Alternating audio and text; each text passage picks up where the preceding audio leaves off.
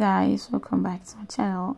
So on today's video I'm just going to give you guys like a brief description on how to make the easiest pasta ever, and like always you're going to get the longer version after this one on my YouTube channel. So if you're watching on Instagram, after this one you're going to check my YouTube channel to see the full video of this. So I just went ahead to chop like everything we had there: onion, parsley,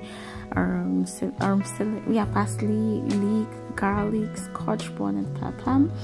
And I also showed you guys some oregano and all of that. And I went ahead to boil our water for our pasta. Then I put my pasta in the water, cover the pot halfway, and then voila, pasta was ready. After some minutes I just had to strain and like run some cold water on it. And then I went ahead to fry and chop spices, as you can see.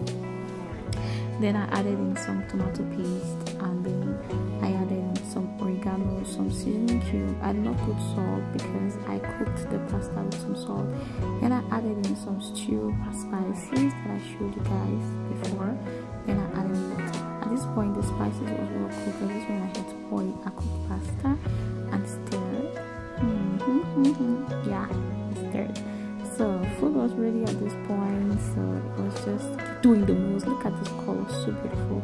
Ah god, I went ahead to taste for extra to know if I could add like more seasoning, because I did not add salt in the spices, but the one that was in the pasta was enough, so there was no need to add. Bye bye guys, see you on my next video, and check my YouTube channel for the longer version of this. Take care, bye.